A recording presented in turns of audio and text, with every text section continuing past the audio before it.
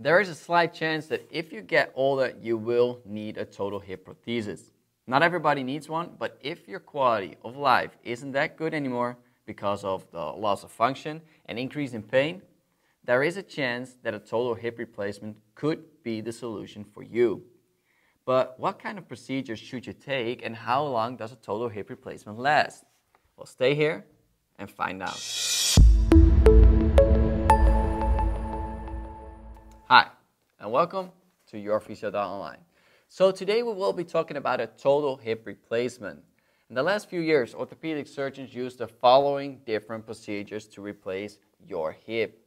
They can use the lateral procedure, the posterior procedure, or anterior procedure. And all of these procedures have their own pros and cons. And let's go through the different surgical approaches. The lateral approach is done by an incision on the lateral side of the hip. And with this procedure, they need to cut through your abductor muscles of the hip.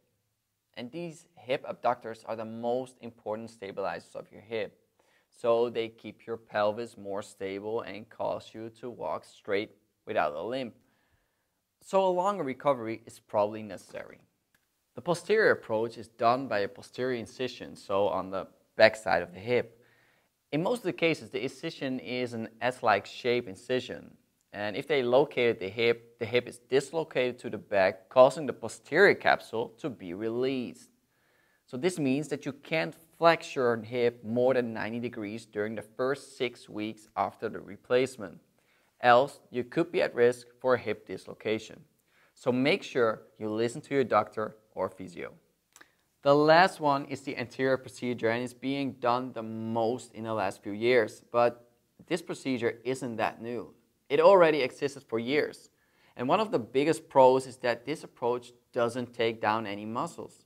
And depending on the incision and release of the posterior part of the capsule, you could already bend your hip more than 90 degrees immediately after the replacement. But this depends on the incision and capsule release. So always ask your doctor if you are allowed to flex your hips more than 90 degrees. This procedure is believed to have the fastest recovery. But if we take a look at the recovery in the long run, there isn't a real difference in recovery rate or functional scores. So for the long run, there isn't one approach that stands out. But most important is that you choose an orthopedic surgeon that is skilled in his approach. Some surgeons like the lateral approach and some like the anterior approach more. But how long does a total hip replacement last? Well, first of all, the success rate is around 95% at 15 years after the replacement. And this number could even increase because of the major improvements in the quality of hip prosthesis over the last decade.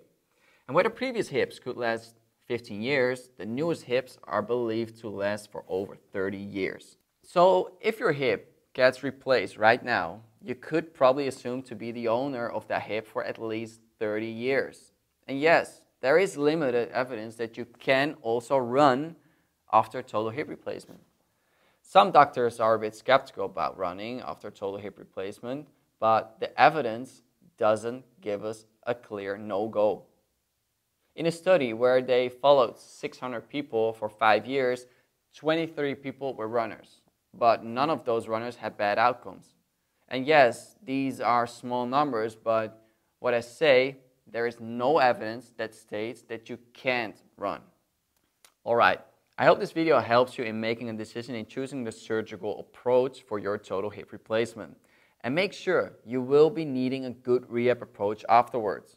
It's not like you can do everything right after the surgery.